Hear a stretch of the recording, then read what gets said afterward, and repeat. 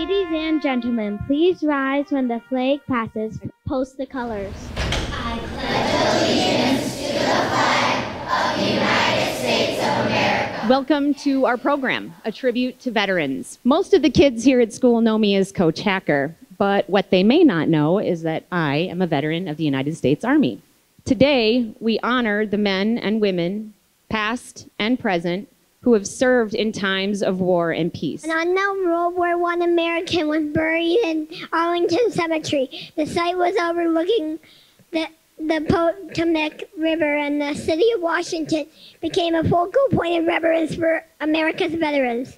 Every year on November 11th, Americans pay tribute to the veterans from every armed branch of forces. This holiday, originally called Armistice Day, commemorates the end of fighting in World War I.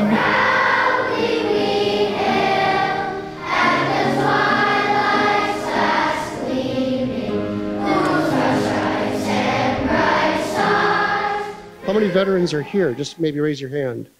Thank you. It's this part, the willingness to sacrifice their own safety and health for our country's security, for our safety. This is why veterans certainly deserve their own day and our gratitude. Our thanks, like you're showing today. Good job.